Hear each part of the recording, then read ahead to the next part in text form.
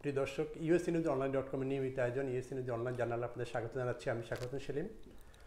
আজ UsaNews online জার্নালের 314তম পর্ব। এই পর্বটি নিউ ইয়র্কে বাংলাদেশি আমেরিকান সব্যসাচী লেখক কবি জুলি রহমান এবং বিশিষ্ট সঙ্গীত শিল্পী নাসরিন চৌধুরী, আপনাদের দুইজনকে স্বাগত।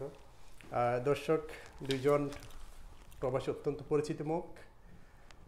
কবি জুলি রহমান, তিনি একজন এখানে অত্যন্ত জনপ্রিয় কবি।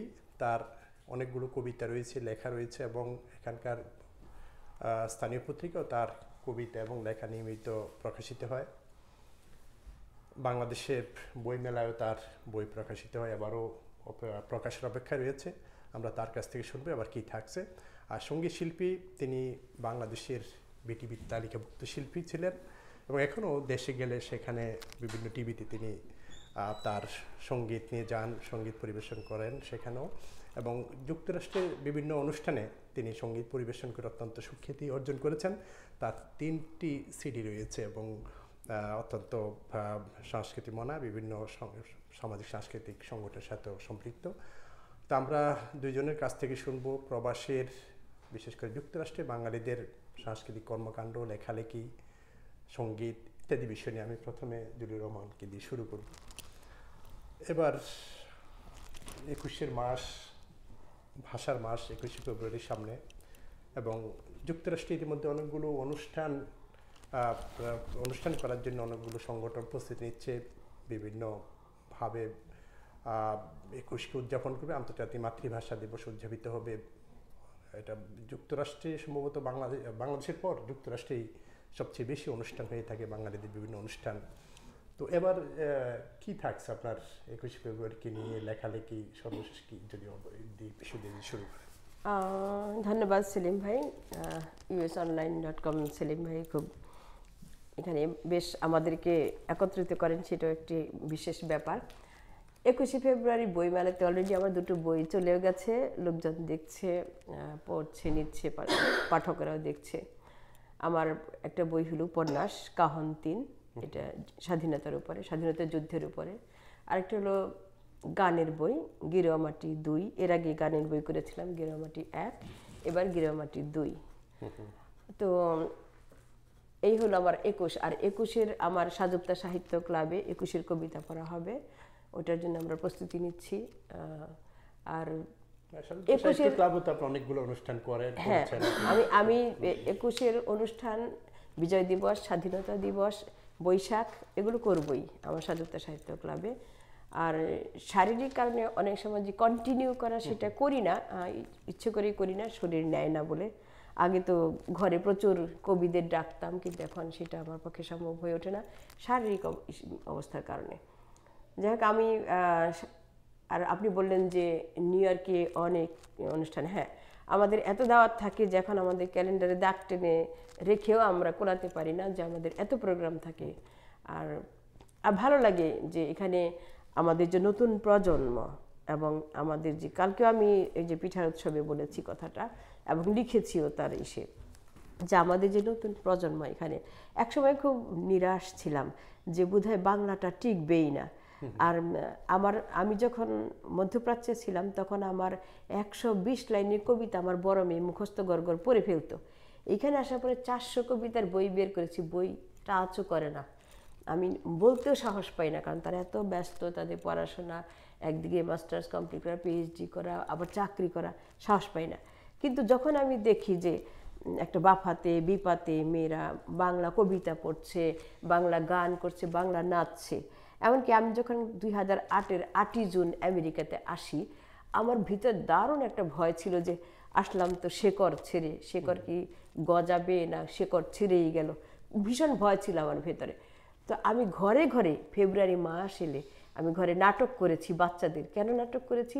তাৎক্ষণিকভাবে নাটক লিখে বাচ্চাদের নিয়ে নাটক করে ফেলতাম, এবং সেগুলো আমার ভাইয়ের ছেলে, আমার মেয়ে, উপরে আমি যে বাসাটায় থাকি বাঙালি, তার ছেলে মেয়েদের নিয়ে নাটক করে ফেলতাম। বেশ ভালো, এদেরকে মানে এতই এরা ট্যালেন্টেড যে একবার দেখিয়ে দিলে ওরা সেই জিনিসটা পারে, মানে কয়েকবার একটু ট্রেনিং দিলে সেটা একটু পারফেক্টভাবে পারে এরা।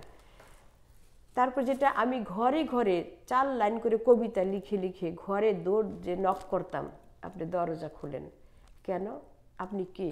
আচ্ছা, আমাকে চেনার দরকার নেই, আমি 4টা লাইন দিয়ে গেলাম, আপনার বাচ্চা থাকলে এই 4টা লাইন আপনি পড়ান ওকে। তাকাই থাকতো আমার মুখে দিয়ে, চিন্তা না, আমি নতুন আসছি। তা আমার এই পাড়াটায়, নিউ বোল্ড পাড়াটায়, পুরাটা পাড়ায় ডোর ডোর নক করে করে আমি কবিতা 4 লাইন করে, 21-এর কবিতা, স্বাধীনতার কবিতা, বিজয়ের কবিতা, এগুলো লিখে লিখে আমি ডোর নক করে দিয়ে আসতাম, ছড়া লিখে লিখে দিয়ে আসতাম। তো তারপরে দেখা যেত ওনারা বলতো যে এরকম তো দেখি নেই, যে নিজের গরজে নিজের খেয়ে বনের মোষ তাড়ানোর মতো। কিন্তু ওইটার কথা না, কথা হলো যে আমার কথা হলো যে নতুন প্রজন্ম তারা যেন এই আমেরিকাতে থাকে এবং পুরো একটা ভিনদেশি ভাষার মধ্যে তাদের সারাটা দিন স্কুলে টিচারদের সঙ্গে, বন্ধুদের সঙ্গে ইংলিশ টকিং করার পরে বাংলাটা কতটুকু ওরা মগজে নিতে পারবে। আর জোর করে তো এটা চাপানোরও বিষয় না, জোর করে চাপাতে গেলেই হিতে বিপরীত হয়ে যাবে। তো একটু ভয় ছিল, কিন্তু এখন এই ভয়টা নেই। নাসরিন আপু, আপনার সিডি 3টি সিডি রয়েছে, তো এই সিডিগুলো আসলে যদি শুরু করেন যে এই কিসের উপরে গানগুলো, কি প্রবাস নিয়ে কোনো গান আছে আপনার বেশি, নাকি মিক্সড দেশ প্রবাস সব মিলিয়ে? আসলে আমি তো প্রবাসী, মানে বাংলাদেশে ছিলাম, এখন তো প্রবাসী যেহেতু থাকি প্রবাসী, তো কিন্তু গান তো এটা আমার শেকড়, আমার ছোটবেলার একটা মানে শেখা, এটা তো ছাড়া যায় না। তো দেশে যখনই যেতাম সব সময় না আমি গানের যারা গান রিলেটেড আছে তাদের কাছে গিয়ে দেখা করতাম। তো আমার খুব ভালো ভালো প্রডিউসার সাথে মানে দেখা পরিচয় ছিল। ওনারা সবসময় বলতো তুমি তো থাকছো না, তুমি একটা সিডি করে যাও। তো প্রায় তাদের অনুপ্রেরণাটাই আসলে আপনাকে, তখন আমি ভাবলাম যে ঠিক আছে, ওনারা তো ভালো কথাই বলছে, তোমার একটা সিডি করো। তো সাধারণত ওই তখন সব ধরনের গানই মিক্স, রোমান্টিক, আমি তো আধুনিক এবং নজরুলগীতি শিল্পী ছিলাম। তো আর সব গানই তো সেটা শিল্পী সত্তাতে যায়, শুনি গান করি, ফোক ফলো করি, এটা হয়। তো তখন আমার ওই ধরনের ফোক গান, সব ধরনের গান মেলানো। কিন্তু আমি একটা সিডির কাজ করেছিলাম প্রায় তো কি না, প্রণব দার সাথে। তো ফার্স্ট সিডি করার পরে উনি যখন গেলাম সেকেন্ড টাইমে, তখন বললো তুমি একটা দেশের গান করবে, তো তোমার এই গানটা যখন তুমি আমেরিকায় রেকর্ড করবে তখন থেকে তোমার গানটা কত, উনি আমাকে বাংলাদেশের গানটা বিটিভিতে আবার রেকর্ড করিয়েছিলেন, ভিডিও রেকর্ডিং হয়েছিল। আমার মুখে বাংলা ভাষা, আমার মনে বাংলাদেশ, অন্তর কান্দে দেশের জন্য, আমি যে থাকি বিদেশ। তো এই গানটা খুবই, আমি মাঝে মাঝে আমাদের কোনো অনুষ্ঠানে দেশীয় গান হলে আমি এই গানটাও গাই। একটু শোনান, একটু সুন্দর গান। গানটা হলো খালি গলা।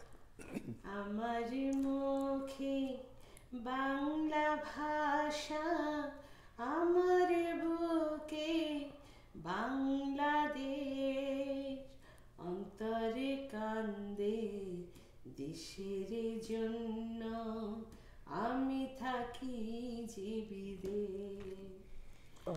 আর কখন লেখা ছিল এই গানটা? এই গানটা ইয়ার অফ 2000-এ করা।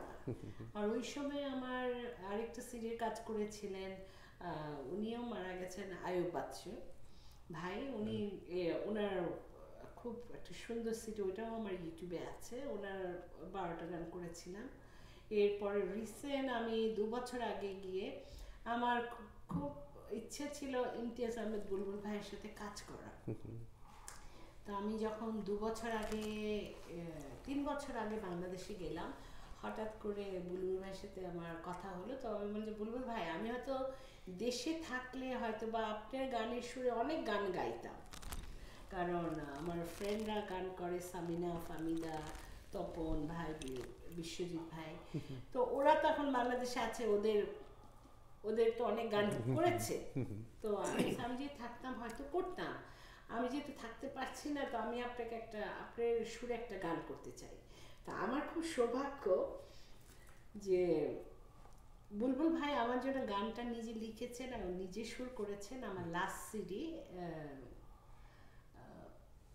উড়ুঝুরু সুর, ওইটা অনলাইনে আছে, উড়ুঝুরু সুরে ওনার একটা গান আছে না, এবং সাথে আমাদের যে রিসেন্ট মারা গেলেন বাসুদেব ঘোষ, বাসুদা, তো উনি আমার 11টা গানের একটা পুরো কমপ্লিট সিডি করেছে।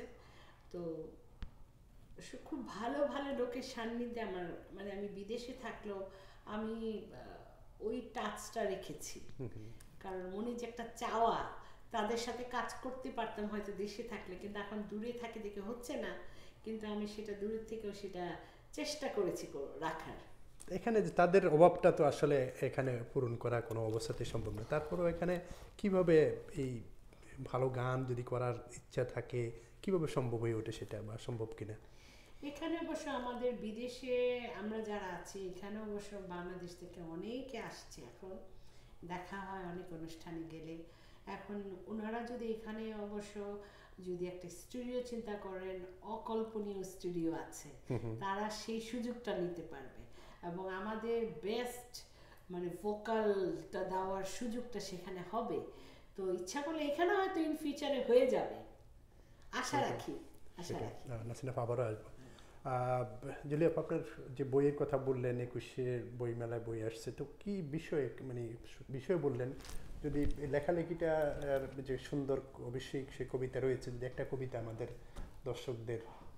এবার আমার কবিতার বই না, এবার বই মেলাতে বই আসছে উপন্যাস, সেটা মুক্তিযুদ্ধের উপরে। মুক্তিযুদ্ধের উপরে আমার প্রচুর অগণিত আরও গল্প উপন্যাস আছে। তো এই প্রথম মুক্তিযুদ্ধের উপর উপন্যাস বের করলাম।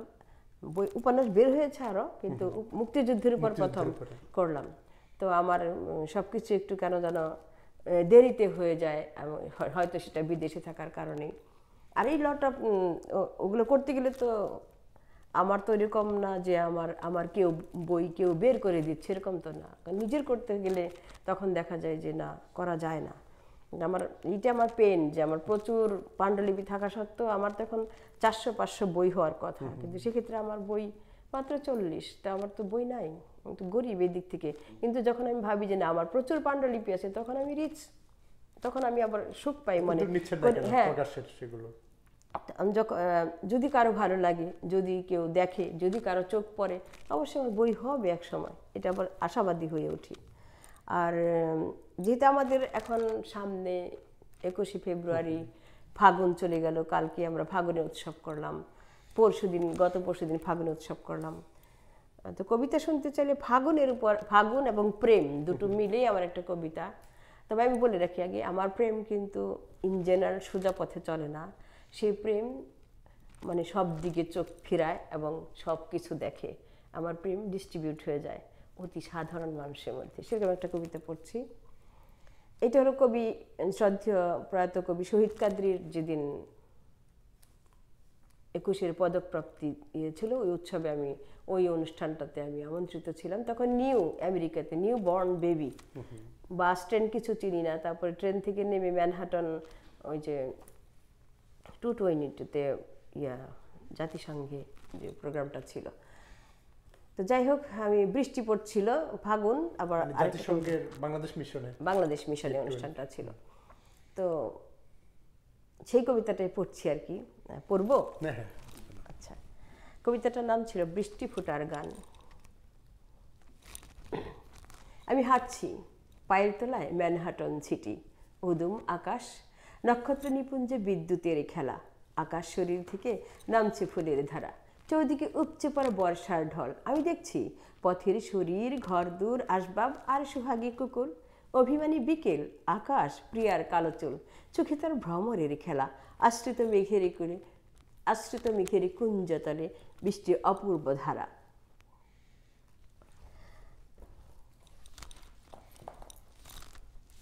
এরকম হলো কেন? কখনো এরকম হয় না। হ্যাঁ, এরকম হয় না কখনো, কেন এরকম হলো জানি না। কবিতা কি আসলে তাদের সব কবিতাকে মুখস্থ রাখতে পারে না? কেউ, অনেকেই পারে না, কিন্তু আমি যেটা করি সেটা হলো মুখস্থ না পড়লে আমার পড়াটা অত সুন্দর হয় না, যে কারণে আমার মুখস্থই পড়তে হয়। আচ্ছা, বৃষ্টি ফোটার গান কোথায় ঠিকলাম? এই জন্য বইটা রেখেছি। এখন তো বয়স বাড়ছে, আবার প্রথম থেকে পড়ি।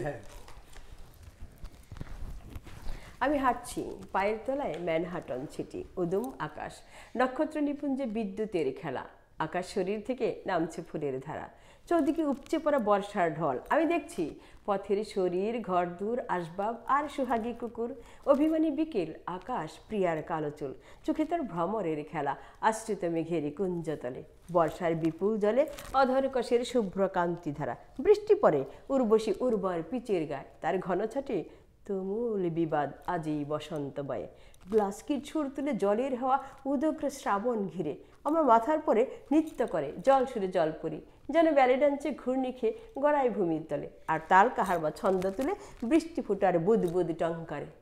হিমেল বাতাস টানে আমাকে কৃষ্ণাব্রের সঙ্গী হয়ে আমি হই আকাশ জাতক, তার ঘন চুলে আঁচড় কাটতেই কাটি কিছুটা সময়। ম্যানহাটন সিটির অট্টালিকা তখন ধূম্রমা করে জ্বালে, আকাশে পাতালে ছন্দে মাতালে বৃষ্টি সুরের বন্দনায়, ডুবে গেল জলের যৌবনে ম্যানহাটন জানো। আর ওদিকে যুবতী সুরের চমক তুলে বৃষ্টি ফুটার হীরক দুতি, তারই সাথে এক হয়ে গিলছে বর্জ্যের কালো পিস, ম্যানহুলের হতদরিদ্র চোখ, কালো ট্যাক্সি ইয়েলো শরীর, জায়রু মোবাইল ফুড ভেন্ডার হকারের তুই যশ। কেননা আমি শুনি রুটস বিভেদের সুতীব্র চিৎকার, কেননা এখানে হোমলেস ডাইমের আর্তনাদ, মাতাল নেশাখোর সিগারেটে নিকোটিন ডাস্টবিনে ডায়াপার পতিতার অন্তর্বাস মিশে গেল এক হয়ে বৃষ্টির ধারায়। বৃষ্টির নহর পথির উজান ঠেলে ধেয়ে চলি একা, প্রশ্ন করি do you know second avenue? সেতুর উন্নত নাসিকা প্রাগৈতিক নিয়মে খুঁজে ইতিহাস, ঠোঁটের করে তার জমে ওঠে রহস্যের ঘন জারিকা, প্রবীণ বাকলে লেগে ঘুর। চোখের ভুলে 100 তলার বৃষ্টির বাষ্প দাবানল হলে পায়ের ফুসকা জুতুর সুতুলি কাতরায়, কোথায় সেকেন্ড অ্যাভিনিউ 820? আমি যাব সেখানে কবিতার বাগানে, আসরে ছড়াবো মৌতাত মৌ, এশিয়ার কলমি ডগার নিচে যত আছে প্রবাসী বউ, শোনাবো তাদের বৃষ্টির গান, দেখাবো ওদের আকাশ মাটি কেমন করে হয় সমান্তরাল। আজকের বৃষ্টির কুড়ির শতমুকুলের ধারায় ভ্রূণের গন্ধে মাতাল মাটি সুদাময় সুবাস ছড়ায়, আর এই বিদেশ বিভুয়ে শেকড়ে শেকড় জড়ায়। আকাশ মাটি মানুষ প্রকৃতি বিভেদের দরজায় এটি খিল, এক সুরে ধরে গান বীজের মমতা মেখে গায়। ধন্যবাদ, সুন্দর।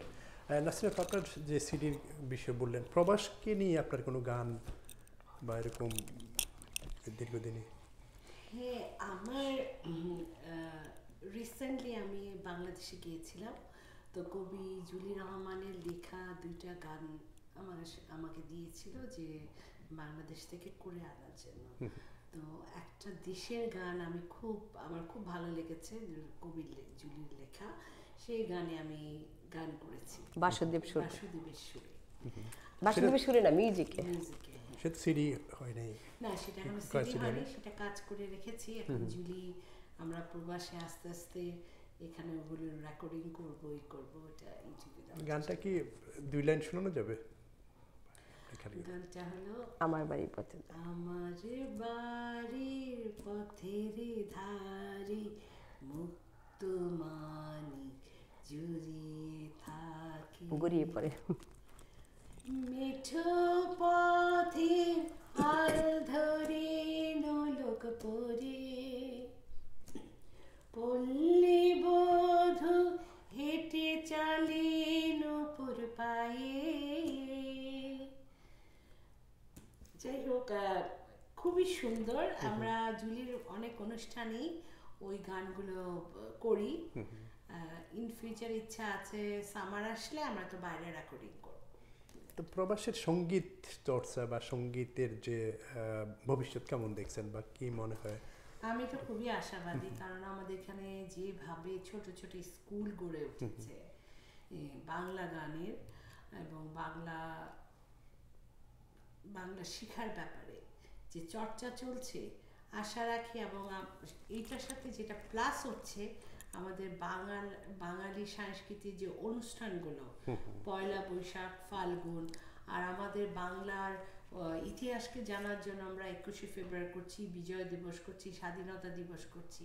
এটা অনেক বড় একটা পাওয়া। আমি আশা রাখি আমাদের নতুন প্রজন্মের যারা আছে তারাও আমাদের এই সত্তাকে ধরে রাখবে। আপনারা যারা বাংলাদেশ থেকে আসছেন, শিল্পী, বিভিন্ন সংস্কৃতি কর্মী, কবি, লেখক ইত্যাদি, এখানে নতুন প্রজন্মের মধ্যে কিরকম বাংলা ভাষার উপরে এরকম কেউ কি এরকম আসলে কি তৈরি হয়েছে কিনা এই পর্যন্ত? মাঝে মাঝে অনুষ্ঠানে যখন অনেকে আবৃত্তি করে, গান করে, অনেক আসে, মানে খুবই ভালো লাগে যে হয়তো দেশেও অনেকে ওই পর্যন্ত যেতে পারে না, মানে এত ভালো করে। তো নতুন প্রজন্মের খুবই ভালো লাগে।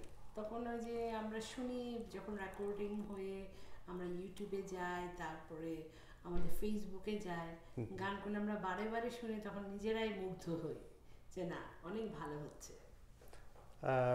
এখানে ধরেন দেশে তো সঙ্গীত কি পেশা হিসেবে অনেকে নিচ্ছেন, অনেক বড় বড় শিল্পী রয়েছেন, এখানে কি আসলে প্রবাসী কি পেশা হিসেবে নেওয়ার মতো এই অবস্থা আছে বা হবে বলে মনে হয় আপনার? না, আমার যেটা মনে হয় আমাদের বাংলা যে আমাদের ভাষাটা, সেটা আমাদের একটা এখানে একটা ছোট্ট একটা সমষ্টির ভিতরে আছে, আর যেটা এই দেশের মূল যেটা হলো ইংলিশ। তবে আমরা তো আমাদের ভাষাকে প্রাধান্য দিলে আমরা ইংলিশ ভাষাটাকে করতে পারবো না, মুখ্যভাবে সেই গানে নিতে পারবো না সেখানে। তবে নেওয়া হচ্ছে না, তারপরেও আমাদের এখানে যারা কমিউনিটিতে যারা প্রোগ্রাম করছেন তারা সবাইকে সম্মান করার চেষ্টা করে, এটাই ভালো লাগে। এই দেশে অবশ্য সে তার আছে, সুযোগ আছে, তারা যথার্থ সম্মান দিতে চেষ্টা করে। তবে আমাদের বাংলাদেশে সম্মাননা দেওয়া হয়, তারপরেও অনেক যেমন লাইফ সিকিউরিটিটা তেমন স্ট্রং না দেখে, যখন সব বার্ধক্যজনিত কারণে কারো হয়তো বা যখন ফেসবুকে দেখি যে অনেকে বা বৃদ্ধাশ্রমে চলে গেছে, অনেকে চিকিৎসা করাতে পারছে না, ওগুলো দেখে তখন খারাপ লাগে। সেটাই, আবারও আসবো। আপনার গান তো নাসরিন আপা গাইলেন, তো আপনার কি গান কিরকম গানের লেখালেখি, কবিতা এবং উপন্যাসের মাঝে গান লেখেন, তো গানের সংখ্যা কত আমি জানি না ঠিক, তা গান লিখেছি, গান দিয়েই লেখা শুরু হয়েছে। গান কত বছর বয়স থেকে? গান আগে, গান কত বছর বয়সে শুরু হয়েছে আমি ঠিক এখনো বলতে পারবো না এক্স্যাক্টলি যে কত বছর বয়স থেকে গান লিখছি। তবে গান না শুধু, আমার গীতিকাব্য, এবারের বইটা, গতবারের যে বইটা আয়নার যুদ্ধ, আমার প্রচুর গীতিকাব্য আছে। আমার বাবা পুঁথি পড়তেন, পুঁথিটা আমি ধরে রেখেছি বাবার কারণে। বাবা সুর করে পুঁথি পড়তেন হেজাক বাতি জ্বালিয়ে, মার কাছে গল্প শুনেছি আমি, বাবার দেখি নাই, অনেক ছোটবেলায় বাবা চেহারাটা মনে আসে না আর কি। কিছু স্মৃতি আছে, খুব মধুময় স্মৃতি আছে বাবার সাথে, কিন্তু স্মৃতিগুলি মনে আছে, মুখটা মনে পড়ে না। যাই হোক, মার কাছে গল্প শুনতাম, বড়দের কাছে গল্প শুনতাম যে যখন বাবা পুঁথি পড়তেন সেই রাতে একটা ঈদের মতো উৎসব হতো আমাদের বাড়িতে। তারপরে ওই গল্পগুলো শুনে শুনে আমি ভাবছি যে বাবার পুঁথি হারানো যাবে না। মায়ের সৃষ্টি হারিয়ে গেছে, মা পটারি ছিলেন। আমার মা মুক্তিযোদ্ধাদের জন্য ভাত রেঁধে অনেক রাতে আমাকে নিয়েও করতেন, আমার মনে পড়ে। তো মা, মুক্তিযোদ্ধারা চলে যাচ্ছেন, তখন মুক্তিযুদ্ধটা আমার ভিতরে কোত্থেকে আসলো? আমার মার কাছ থেকে এসেছে। আমার কেন এত যুদ্ধের উপরে এত কবিতা, এত গান, এত কিছু, মুক্তিযুদ্ধের উপর প্রচুর উপন্যাস, আমার গান, কবিতা, গল্প, এটা আসছে মার কাছ থেকে আসছে। মা মুক্তিযোদ্ধাদের রেঁধে খাওয়াতেন, মুক্তিযোদ্ধারা চলে যাচ্ছেন, তখন মা কাঁধে যে রাইফেল নিচ্ছেন ওইটাই মা করতেন কি, মাটিতে পটারি করে ফেলতেন, ওই মাটিতে ওইটা এঁকে ফেলতেন। কিন্তু ওই জিনিসগুলো আমাদের তো অনেক, এখন তো ডেভেলপ, এখন ডিজিটাল যুগ, ঘর বাড়ি তো আগের সেটা নাই, প্রশ্নে ওঠে না। এখন দোতলা তিনতলা বিল্ডিং টিল্ডিং ওগুলো তো আর নাই। তো মার জিনিসটা যেহেতু নাই, তো মার কিছু কবিতা আমার কাছে আছে, আমি সব রাখছি, কিন্তু ওই জিনিসটার জন্য আমার মন খুব ব্যথিত থাকে। ওই মার বাবার স্মৃতি ধরে রাখার জন্য পুঁথিটা পড়ি। এখন যখন নিউ ইয়র্কে প্রথম পুঁথি পড়লাম আমি, তারপরে ডিজিটালের আমিনারই নকল সুরে পুঁথি পড়ি, মানে আগে বলিনি, কারণ আমার বাবার যে সুর সেটা আমি জানি না, আমি ডিজিটালের নারী, আমি তো পুঁথির সুর জানি না। তো এই যে পুঁথিটাকে ওরা এইভাবে নিল, তখন আমাকে পুঁথিতেই ডাকে। আমি না, সর্বনাশ, তো আমি তো পুঁথিতে সারাক্ষণ থাকতে পারবো না। তো আমার গীতিকাব্য আছে, গীতিনাট্য আছে, নৃত্যনাট্য আছে। তো আমার এই যে আয়নার যুদ্ধটা গত বছর, আয়নার যুদ্ধ আর স্বাধীনতার উপরে পুরা গীতি কাব্যে নিছি। এটা নৃত্যনাট্য করব, নাচে নাচে। এটার মিউজিক দিল হারুন ভাই, আর সুর আমার। তারপরে নাচে যাচ্ছে নীলা জেরিন। তো 26শে মার্চ আপনাদের দাওয়াত, 26শে মার্চে করতেছি, এক্স্যাক্টলি 26শে মার্চেই করবো। এখন অনেকেই বলে 26শে মার্চে এত প্রোগ্রাম থাকে, আমি এত প্রোগ্রাম, যে আমাকে ভালোবাসে ওইটাই তো টেস্ট, সে আসবে আমার কাছে, আমাকে ভালোবাসলে আসতেই হবে তাকে। তো আয়নার যুদ্ধটা আমার এই গীতিকাব্যের বইটা প্রথম, মাত্র 20টা গীতিকাব্য এখানে নিয়েছি। আমার হারিয়ে গেছে প্রচুর জিনিস। আমি এক দেশে ছিলাম না, তো এই বাংলাদেশে আমি এক জায়গায় ছিলাম না, বিভিন্ন জায়গায় বিয়ে হলো, বিয়ের পরে কত পরিবর্তন, কত বই, কত কিছু হারিয়ে গেছে। তো আর উপন্যাসের যে প্রকাশিত হবে যে বইমেলা যেটা আসছে, এটাও যুদ্ধের উপরে, মুক্তিযুদ্ধের উপরে। কোন জায়গাটা মানে যুদ্ধটাকে আপনি তখন মুক্তিযুদ্ধের বিষয় কতটুকু আপনার? মুক্তিযুদ্ধের বিষয়, এটা ঠিক একটা সুন্দর প্রশ্ন করেছেন সেলিম ভাই। আমি মুক্তিযোদ্ধাদেরকে খুঁজেছি যখন আমি ইন্টার পড়ি তখন আমার ম্যাডাম ছিলেন নূরজাহান বেগম, উনি বোধহয় নাই, জানি না আছে কিনা, উনি মুক্তিযোদ্ধা ছিলেন, একজন নারী।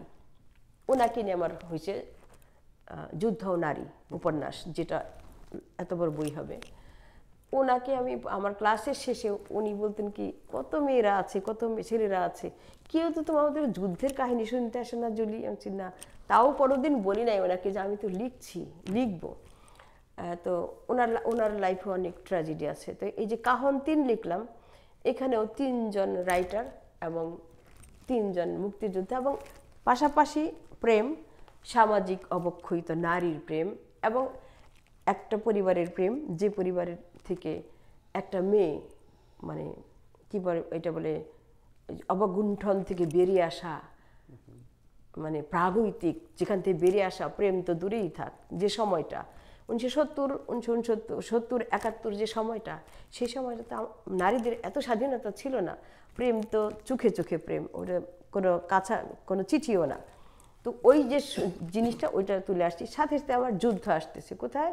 এপিআরে বম ফাটতেছে, কে ধরতেছে, ওইটা কি হইতেছে, শেখ মুজিবের 7ই মার্চের ভাষণ আসতেছে। মানে এগুলো সব কিছু মানে যেমন প্র্যাকটিক্যাল তেমন কাল্পনিক। জিনিসটা আমার মনে হয় পড়লে ভালোই লাগবে। এমনকি আমি যে এটার মধ্যে যে ভাষাটাই গেলাম, একদম গ্রামাঞ্চলের ভাষা। প্রথম যে শুরু করলাম, একদম অবক্ষয়ী নারী এবং একেবারে অজপাড়াগার একটা ভাষা আমি নিলাম। সেই মানে ওইখানে যে, এবং তাই না, শুধু এই অজপাড়াগার ভাষাটা দিয়ে আমি স্টার্ট করলাম উপন্যাসটা, নায়ক নায়িকাকে দিয়ে। এবং এখানে একটা দেয়াল, মানে বিভেদের প্রাচীর, সেটা হলো নায়িকা এত বড় লোক আর নায়ক হলো এতই গরিব। মানে এই যে 2টা পার্ট নিলাম, নিয়ে পরে এটা আমি নায়ককে ছোট করতে পারি না, যুদ্ধে পাঠিয়ে দিলাম, সে যোদ্ধা হয়ে গেল।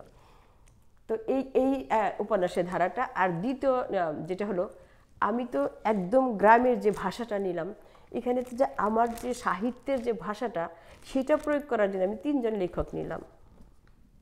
কারণ সাহিত্য নির্ভর না হলে সেটা কিন্তু পূর্ণ সাহিত্য হয় না। যেমন হুমায়ুন আহমেদ আমাদের কাছে অনেক সময় একটু বিতর্কে চলে আসেন, যদিও তাকে অনেক রেসপেক্ট করি, অনেক শ্রদ্ধা করি, কিন্তু আমরা সময়ে সময়ে যখন লেখকেরা বসি, যখন তার সাহিত্য নিয়ে আলোচনা করি, তখন কিন্তু আমরা একটু সরে যাই যে ওনার সাহিত্য তো পুরোটা সাহিত্য নির্ভর না, এটা আমরা বলতে চাই, কিন্তু বলা উচিত না। কিন্তু উনি যে পাঠক তৈরি করেছেন সেটা কিন্তু অসম্ভব, আমরা আবার সেটা পারবো না, সম্ভব না, কেউ পারবে না।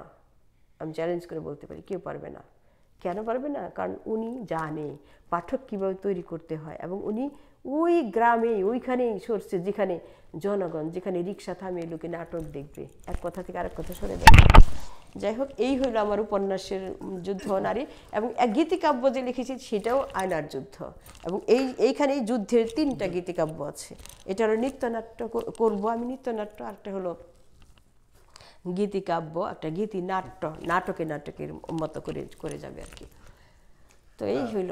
আবার আসবো নাসরিন আপা, আপনার তো সঙ্গীতের বিষয়ে আবার যদি বলি, তো প্রবাসে সঙ্গীত চর্চা করতে গিয়ে আপনি অনেক, এখানে সবাই তো আসলে কঠিন সংকটের মধ্যে দিয়ে জীবন পার করে, তো সেটা কীভাবে ধরে রাখছেন আপনার? এই আসলে খুব কষ্টের বলতে, এখানে জীবনটা যেমন আমাদের ঘরের থেকে শুরু হয় কাজ, রাত্রে ঘুমাতে যাওয়ার আগেও কিন্তু ঘরেই সব কাজ, কারণ এখানে আমাদের সমস্ত কাজ নিজের হাতেই করতে হয়। তার মাঝখানে সময় রাখাটা, মাঝখানে অবশ্য আমার খুবই ব্যস্ততার কারণে আমি একটু ডিটাচ ছিলাম গানের মাঝখানে। তো এখন আবার নিজেকেই সময় দিই। ছেলে বড় হয়ে গেছে, এখন আর তার জন্য সেই এটা না।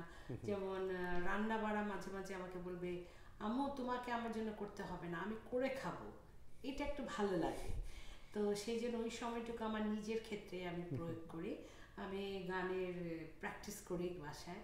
আর মাঝে মাঝে এখন আমি করছি যেটা, আমি বছরে 3 বার এটা আমি প্ল্যান যে আমি বাসায় আমার সব যারা গান করে এখানে ফ্রেন্ডরা আছে সবাইকে ইনভাইট করি, আমরা বাসায় কবিতা আবৃত্তি করি, গান। কারণ কি একটা অনুষ্ঠানে গেলে সেখানে একটা নিয়ম মাফিক একটা জিনিস চলে আসে। আর আমি যখন ঘরে একান্ত আমার নিজের একটা প্রাইভেট লোকেশন একটা জিনিস করব, সেটা আমাদের নিজের পারিবারিক সবকিছু প্রকাশ পাবে। তখন অনেক গান আছে যে গানগুলো হয়তো 60-এর দশকে, 70-এর দশকে, 80-এর দশকে, ওই গানগুলো আস্তে আস্তে আমরা শুনি, ভালো লাগে। এমন হয় যে ভোর হয়ে গেছে, তখন সবার বাসায় যাওয়া হয়। তো আমাদের রিসেন্ট আমার গত 2টা প্রোগ্রাম হয়েছে, এখন আমি আবার সামনের মাসে আমাদের এপ্রিলের দিকে হয়তো আরেকটা প্রোগ্রাম করব। সবাইকে অলরেডি ইনভাইট করা হয়েছে, বাসায় সবাই আসবে, সবার গান শুনবো এবং গান শোনাবো। তো দেশে তো আপনার অনেক বড় বড় শিল্পী রয়েছে যারা আপনার সমসাময়িক ছিল, এখনো দেশে খুব প্রখ্যাত শিল্পী। তো সেখানকার যে জীবনযাত্রা, যে একজন শিল্পী যেভাবে তার সঙ্গীত চর্চা করে, এখানে তুলনামূলক যদি বলেন, তো সেখানে তো অনেক একটা বাংলাদেশে একজন শিল্পী সকাল শুরু হয় চর্চা দিয়ে, 1 ঘন্টা 2 ঘন্টা বসে হারমোনিয়াম নিয়ে বসে থাকে। কিন্তু এখানে আমাদের সময়টা বের করা এবং রেডিমেড চাটা পায়। আর এই সময়ে এই সময়টা আমাদের এখানে বের করা অনেক কষ্টে। সকাল হলেই ঘরে রান্না বাড়া কিংবা যেটাই আছে সেটা শেষ করে বাইরে যাওয়া, কাজ করা, কাজের থেকে ফেরা, আবার আমাদের কমিউনিটি আজকাল যে অ্যাক্টিভিটিগুলো আছে সেখানে অ্যাটেন্ড করা, তখন হয়ে ওঠে না। তার ভিতরেও চেষ্টা করি যে এখন চেষ্টায় আছে সব কিছু, তবে আমাদের বাংলাদেশে বেশি হয়ে থাকে, যেটা ওইখানে সুযোগ আর সুবিধাটা বেশি। তো সেখানে বাংলাদেশের জীবন মান, এখানকার জীবন মান যদি তুলনামূলক বলেন, সেটা কিভাবে মূল্যায়ন করবেন? মূল্যায়ন করতে যেটা বলা হয় যে দেশে তো ধরেন আপনি যদি দেশে থাকতেন হয়তো দেখা যেত আপনার কাজের বুয়া থাকতো বা আরো অনেক সহযোগিতাকারী থাকতো। এখানে রানীর জীবন বাংলাদেশে যদি এখনো চলে যায় হয়তো বা মানে আমার ঘরে আমি রানী থাকবো, এটা আমি সবাইকে বলি। এবং হয়তো বা আমার গান নিয়েই আমার সময় কাটবে বাংলাদেশে। আমি মনে করি এই সময় আমার গিয়ে কোনো জব খোঁজা বা কোনো জবে জয়েন করার আমার কোনো ইচ্ছা নাই বা হবে না।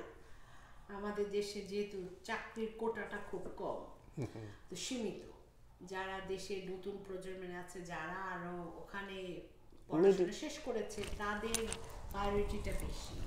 তো আমার গান দিয়ে হয়তো বা আমার থাকতো, কিন্তু তারপরও আমি মনে করি প্রবাস জীবন আমাদের যে ব্যক্তি স্বাধীনতা দিয়েছে এবং জীবনকে উপভোগ করার যে এখানে আমরা সুযোগটা পাই, তো সেই জন্য খুব একটা মন খারাপ লাগে না। আর আমাদের তো হৃদয়ে বাংলাদেশ আছে, আমরা খুবই প্লেসড এখানে থেকে। আর সবচেয়ে ভালো লাগে আমাদের বাঙালি কমিউনিটির এত প্রসার দেখে, যে আপনি খাবার, মাছ মাংস থেকে শুরু করে বাংলাদেশের সব ধরনের সবজি সবকিছু এখানে হচ্ছে এখন। তো এইটা একটা অনেক বড় পাওয়া। দেশকে মিস করি, হৃদয়ে সেই ছোটবেলার দেশ, কিন্তু মনে হয় দেশও এখন বিদেশ হয়ে গেছে, বাংলাদেশ এখন অনেক উন্নত। তখন বলে যে আমরা এখানেও আছি, সেই বাংলাদেশকেই বুকে নিয়ে। না, সেটা যদি মনে করেন যে আপনার একজন ক্লোজ বান্ধবী বা আপনার সাথে একসাথে বাংলাদেশে একসাথে ছিলেন, আর এখানে আপনি যেভাবে জীবনযাপন করছেন, তিনি যেভাবে বাংলাদেশে গেলে তাকে দেখেন, সেটা যদি আপনি মূল্যায়ন করেন, তখন আপনি কেমন মনে হয়? আসলে যে এখন যে সংগ্রামী জীবন আমাদের দেশে, তো আসলে এই দেশটা না, এই দেশটাই আজকে সংগ্রাম করছে দেখে কালকে আরেকজনের সংগ্রাম না করার প্রতিশ্রুতি এখানে আছে। যখন আপনি বয়স হয়ে যাবে, আপনি এই দেশে কিন্তু সব ফ্যাসিলিটি পাচ্ছেন। যে ফ্যাসিলিটিটা আমি একটু আগে বলেছি, যে আমাদের যখন বয়োজ্যেষ্ঠ অনেক সঙ্গীত শিল্পী বলেন, তারপরে মিউজিক ডাইরেক্টর বলেন, তাদের যে অবস্থান দেখে আমি কিন্তু ভয় পেয়ে যাই। আমার মাঝে মাঝে ফেসবুকে অনেকেই আছে, যখন তারা লাইভ সাপোর্টে আছে দেখি আমি কিন্তু কিছু বলার ভাষা পাই না। কারণ আজকে আমি মনে করি যে আজকে তারা যদি এখানেই থাকতো, তারা যদি হ্যান্ড টু মাউথও থাকতো, কিন্তু তাদের জীবনের মরার আগেও যে সম্মান, যে তাদের বাঁচিয়ে রাখার চেষ্টাটা এখানে, কারণ এই দেশ অনেক একটা মানে গ্রেট কান্ট্রি আমি মনে করি, তারা হয়তো সেটা পেত। এখন এত দূরে থাকার দরুন হতে পারছে না। আমাদের বাংলাদেশ হয়তো বা একদিন আমাদের দেশ হবে সেই দেশ, হয়তো আমরাও আশা রাখি হয়তো আমাদের দেশেও সেই ফ্যাসিলিটি একদিন আসবে, হয়তো আমরা থাকবো না, দেখবো না, বাট কিন্তু আমরা লাকি যে আমরা এখানে এটা পাচ্ছি। কিন্তু বাংলাদেশে আপনি একটা চিকিৎসা ক্ষেত্রে যান, আপনি ফ্রন্টে পয়সা না রেখে কিন্তু আপনার চিকিৎসা হবে না। কিন্তু এই দেশে আপনি দেখেন, আপনি রাস্তায় এখন একটা 911 কল দেন, আপনি অসুস্থ, আপনাকে আগে উঠায় নিয়ে হসপিটালে চলে যাবে, আগে জিজ্ঞেস করবেন না যে আপনার পকেটে পয়সা আছে কিনা।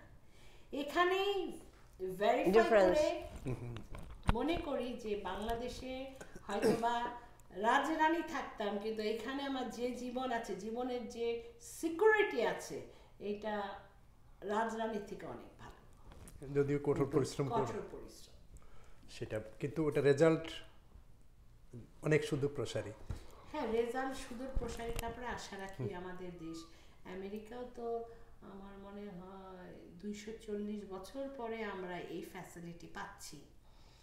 তো আশা রাখি আমাদের বাংলাদেশ তো এখন 71 থেকে আপনি করেন, তো হয়তো বা নিয়ার 71 থেকে না 80 পর থেকে বিবর্তন শুরু হয়েছে বাংলাদেশে, মানে স্বাধীনতার দেশ স্বাধীন হয়েছে না 71 স্বাধীন হয়েছে, কিন্তু আমাদের যে বিবর্তনের ধারাটা আসছে সেটা 80 সালের পর থেকে, সেটা হয়েছে 90 এবং 100 এর মতো আসছে। তো এখন যেটা আমি মনে করি ইনশাআল্লাহ আমাদের দেশও 200 বছরকে 240 বছর পরে আমাদের আমেরিকা, তবে বাংলাদেশের অনেক উন্নতি সমৃদ্ধ একটা দেশ, এবং হয়তো বা এইটাও ওখানে হবে, এটা আশা রাখি। আপনি যখন এত পরিশ্রমের কথা বলেন, দেশে আপনার যারা ক্লোজ যারা আছে দেশে গিয়ে তারা কি বলে আপনার সম্পর্কে, তখন তারা এত পরিশ্রম বিষয়টা কিভাবে নেয়? আমার যখন শুনি, আমার আসলে যখন ফেসবুক না থাকার আগে তারা এটা দেখতো না, এখন যখন দেখে এবং এত ব্যস্ততার ভিতরে আমরা সব কিছুই করছি, তখন আমার ভাবিরা বলে, আমার বোনরা বলে, তুমি এত অ্যাক্টিভ হলো কি করে? কারণ আমি যখন বাংলাদেশে ছোটবেলা আমার বেলাটা ছিল, আমি বলতে গেলে খুব যে বলে না পুষিক্যাট বলে না, মানে এই বিছনা থেকে ওই বিছনা, ওই বিছনা থেকে ওই বিছনা করে খুব আরাম আয়েশ, ওই ভাবটা আমার ভিতরে। ভাবিরা কিছু বলে আমার অনেক মাথা ব্যথা করতেছে, মানে আমি কিছু করবো না। তো সেই জায়গায় আমার এত পরিবর্তন ভাবি দেশই করে দিয়েছে। যদি ভাবি যে এই কাজটা করবো না, তো কালকে কিন্তু আমাকেই করতে হবে। সো সেই জন্য কালকে করার থেকে আজকেই করে ফেলি, সেই জন্য এই অ্যাক্টিভনেসটা চলে আসছে ভিতরে। হ্যাঁ নাসরিন আপা, অনেক ধন্যবাদ। যদি আমরা শেষ করব, যে আপা যে বিষয়টা বললেন তুলনামূলক, যে দেশের কথা প্রবাসের কথা, সে বিষয়ে আপনি কিভাবে বলবেন? তুলনামূলক বলতে গেলে ওই যে সে যেটা বললো যে আমার যে লাইফ সিকিউরিটি, আমি যে ঘরের বার হলাম, আমার ঘরে ফিরতে হবে, আমাদের কিন্তু এই টেনশনটা নেই। আমি রাত 2টোর সময় অনেক সময় 2010 থেকে যে 2008 থেকে আমি যে সাহিত্য করেছি কুইন্সে, ব্রঞ্জ থেকে গিয়ে ট্রেনে বাসে, কিন্তু এইটা কখনোই হয় নাই যে এই এত রাত হয়েছে তুমি জুলি রহমান কোত্থেকে আসলা, মানে এই ধরনের কোনো বাধা আমাদের সম্মুখীন হতে হয়নি। তুলনামূলকভাবে আমি ওইটাই দেখবো যে বাংলাদেশে কিন্তু এটা সম্ভব না, সন্ধ্যার পরে কিন্তু আমার ঘর থেকে একা ইম্পসিবল, আমার পক্ষে সম্ভবই না যে সন্ধ্যার পরে বাংলাদেশে আমি একা ঘুরতে পারবো বাসে ট্রেনে বা যেভাবেই হোক, নিরাপদ নই, আমি এটা স্বীকার করতেই হবে।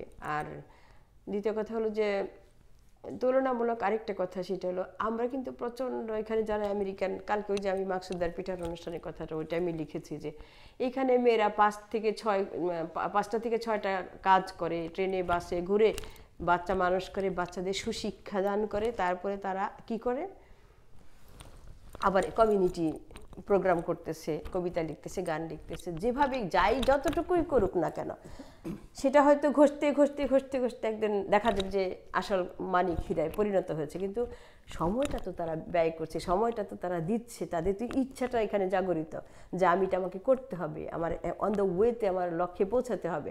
কিন্তু বাংলাদেশে যেটা আমি বলবো সেটা তারা তো কিছুটা লেজি আমি বলবো। কারণ হলো তারা তো পাচ্ছে, এই চা দিয়ে যাতে সকালে এক কাপ, এই যে নাসরিন জন বলে গলা সারতে হবে, আমি যদি গলা সারতে বসি আমাকে তো চাটা বানিয়ে বসতে হবে, আর আমি যখন চাটা বানাতে যাব তখন তো গলার খেই হারিয়ে যাবে, গানের খেই হারিয়ে যাবে।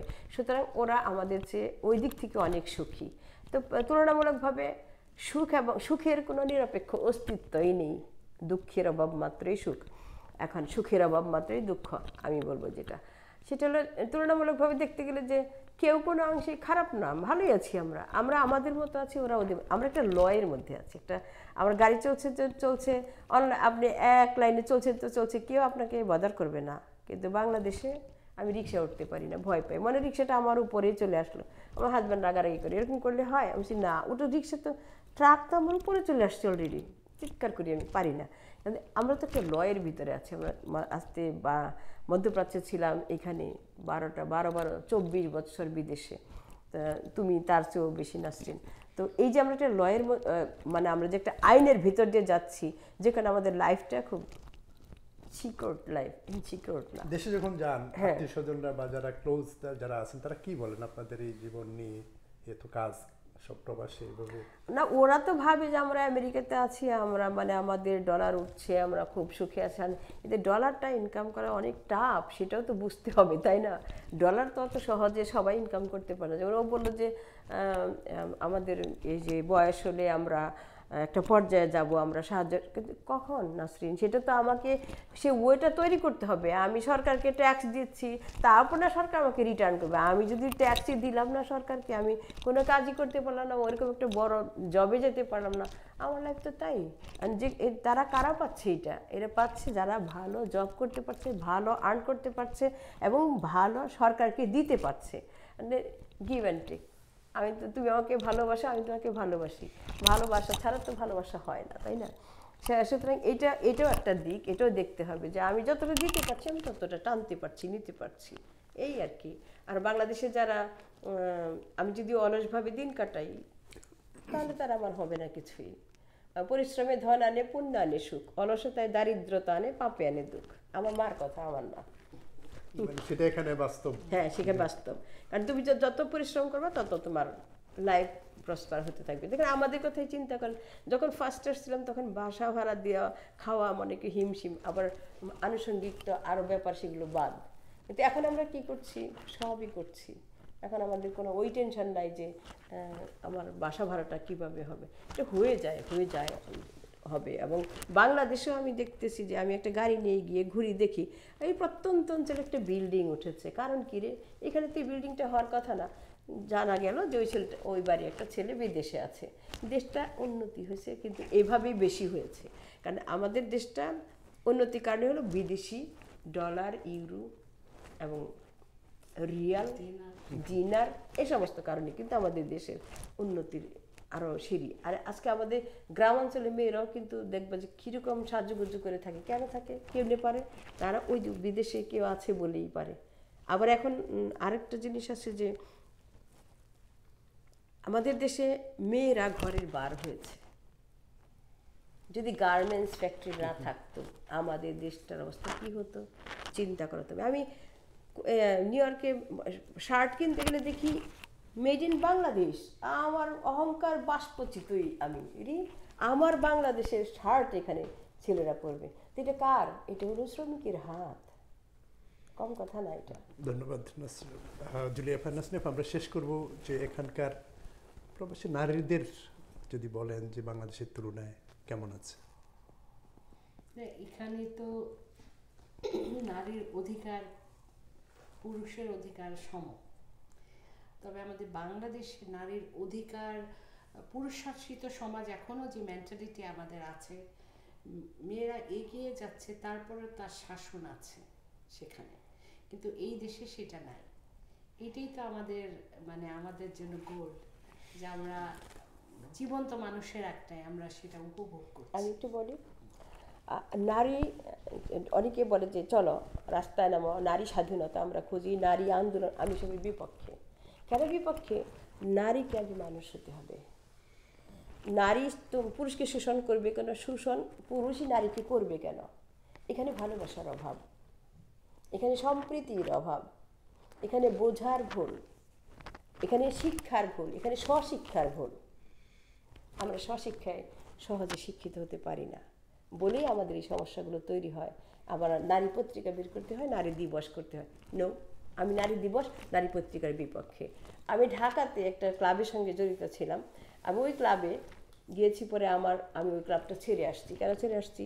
ওই ক্লাবের যিনি চেয়ারম্যান, উনি বলেন যে বাড়ির বউকে টেলিফোনে কথা বলতে দিচ্ছে না, আর সে এসে নারী স্বাধীনতার কথা বলে। আমি সব নিতে পারি না। যখন জানলাম উনি ওনার বাড়ির বউকে কথা বলতে দেন না ফোনে, পরপুরুষের সাথে কিসের কথা, বা একটা ফোন আসলো সে রিসিভ করতে পারছে না, তাহলে ওই মহিলা ইউনিভার্সিটি থেকে পাশ করা একটা মহিলা, উনি ওখানের একজন প্রেসিডেন্ট, উনি কেন নারী স্বাধীনতার কথা বলবে? তুই নিজেই তো স্বাধীন না, তুই নিজেই তো স্বাধীনতা ভঙ্গকারী, রক্ষক, ভক্ষক, তো তুই কেন নারী স্বাধীনতার কথা বলবি? আমি এগুলো নিতে পারি না। আমি নারী পত্রিকা, নারী দিবস, আমি এটার বিপক্ষে। নাসরিন আপনি কি বলবেন? না, আমিও একমত যে ব্যক্তি স্বাধীনতা, প্রতিটা মানুষ, আমাদের দেশ স্বাধীন হয়েছে, আমাদের জাতির যে শিক্ষার, আমাদের বাংলার যে প্রসার হয়েছে, আমাদের মনের প্রসার আরও বাড়ানো উচিত, যেখানে যে মানুষ মানুষের জন্য, এবং প্রত্যেকটা মানুষকে এইভাবে চিন্তা করতে হবে যেন ও আমার দাসকৃত নয়, তার একটা ব্যক্তি স্বাধীনতা আছে, তার একটা বলার কিছু থাকতে পারে। আমরা নয় সেইভাবে দেখি, দেখার দৃষ্টিভঙ্গি চেঞ্জ করতে হবে বাংলাদেশের জন্য। আর আমেরিকায় আমরা এসে এদের রুলস রেগুলেশনে পড়ে গেছি, আমরা মনে করি আমরা সোনায় সোহাগা। আপনাকে অনেক ধন্যবাদ আমাদেরকে সময় দেওয়ার জন্য। জুলি আপু অনেক ধন্যবাদ। ধন্যবাদ আপনাকেও। প্রিয় দর্শক, আজ আমরা এখানে শেষ করবো। ভালো থাকুন, সুস্থ থাকুন।